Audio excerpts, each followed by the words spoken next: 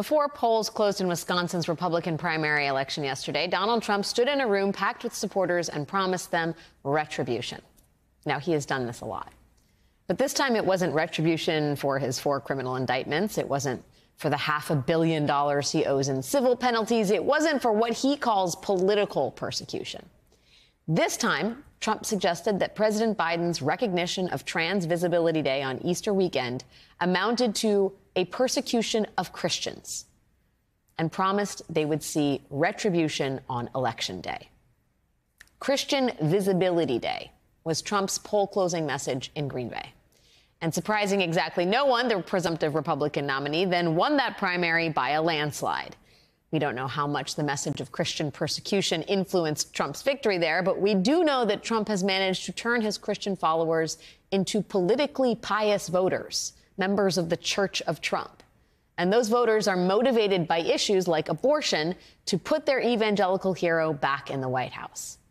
But that effort has been frustrated by the reality that even in red states like Ohio, efforts to enshrine the right to abortion into state constitutions have been wildly and consistently successful, largely because of the densely populated deep blue cities in those states. And so turning those cities less blue, maybe even purplish, is now a priority. Cities like Columbus, Ohio, where former Ohio State Buckeyes defensive lineman Joel Penton lives. In 2018, Penton launched a group called LifeWise Academy, which provides off-campus Bible studies to public elementary school students during the school day. It is raising serious questions about the separation of church and state. Penton has expanded his mission to put God back in the public school day, and he credits his newfound motivation to Ohio's victorious abortion ballot measure. When I see what just happened in my state with the new amendment for Ohio for abortion, it is not only incredibly sad, it's also incredibly motivating. It makes us realize with LifeWise, wow, our mission is all the more important. What other hope do we have but to inject the word of God into the hearts of the next generation? We see the fruit of taking it out of a few generations. We've got to get it back to the next generation. Penton's LifeWise Academy is currently influencing the minds of public school kids in progressive cities like Columbus.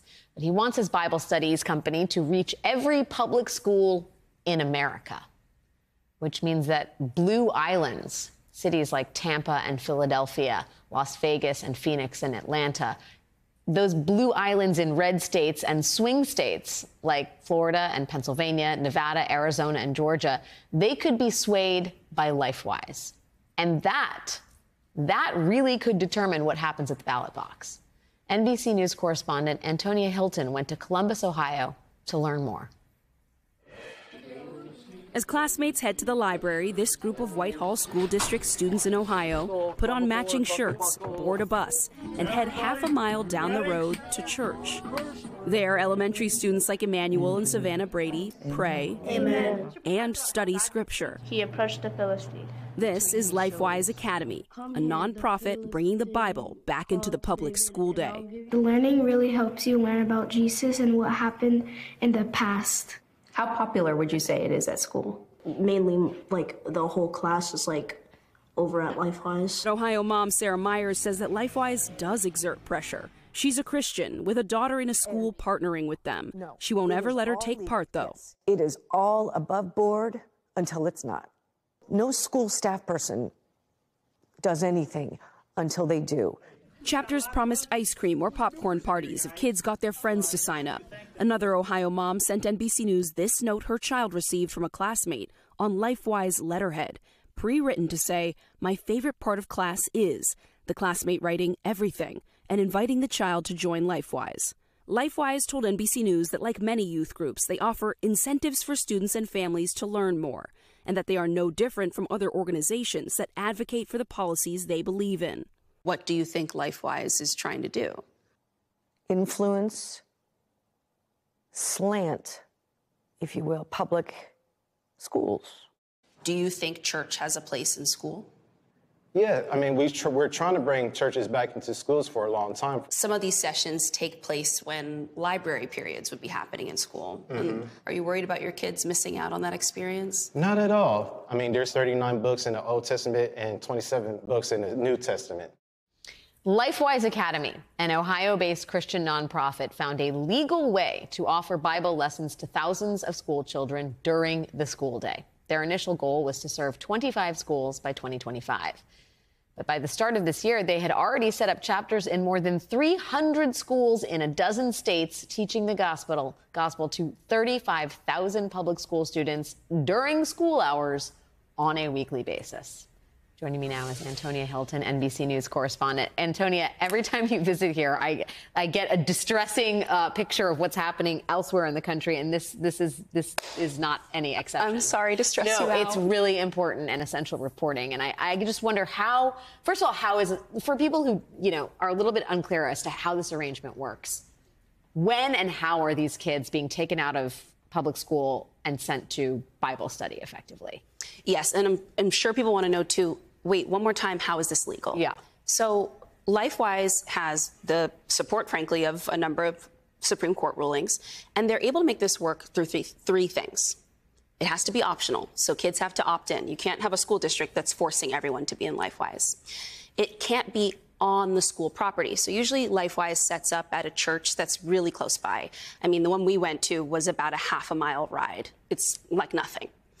And then, it can't take place when there would be a math or a science class, something seen as essential. So kids are coming out of things like recess, or in the case of the students you just saw there, they're leaving their library periods.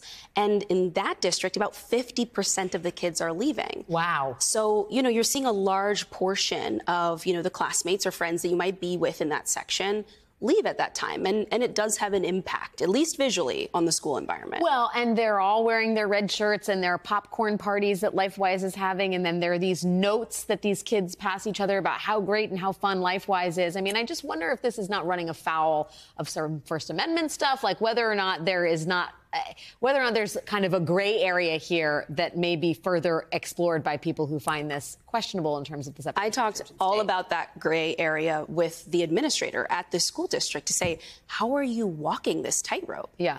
Are you worried about lawsuits? Is this a stress for you?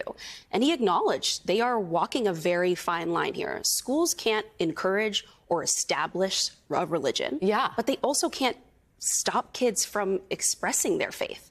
And so with these instruction policies, these released time religious instruction policies is what you see at the district level here, and states like Ohio have allowed their schools to do this. It means that once those policies are in place, school districts kind of have to put their hands up and allow programs like LifeWise, and other groups could do this too. It's just that LifeWise seems to have kind of figured out the franchise model. Yeah. But they are supposed to, without encouraging or discouraging it, allow the kids to go and then to come back. The trouble comes when we talk to people in these communities, parents and observers who are getting concerned about LifeWise. They tell us that all sounds fine, but in practice, it's messier than that. Yeah. They have seen administrators hand out paperwork and flyers about LifeWise. In one school district in Ohio, a tutor gave a Hindu student information about LifeWise. And that's interpreted by a lot of parents, even Christian parents. I mean, kids who go to Sunday school and are part of this community. They're getting uncomfortable, and they feel like there is this kind of encroachment happening that even if it all looks clean on paper, isn't how it actually functions on the ground. And isn't that sort of the point of LifeWise? I mean, we had that sound from the founder saying, he got particularly motivated by Ohio's, enshrining of abortion rights. And politics is a part of this, right? It's not just to spread the gospel. There is an end to this. There is a goal here at the end of the day. Another blurry line, right? Yeah. Because LifeWise itself is not a political organization. These are elementary school students. In my observations, I haven't seen them talk about politics or tell those kids to vote a particular way, of course. But when you see who they associate with, you do start to raise questions, right? So LifeWise last summer had a teacher summit, and Patriot Mobile, a group that many of your viewers would be familiar with because we've talked about it a few times.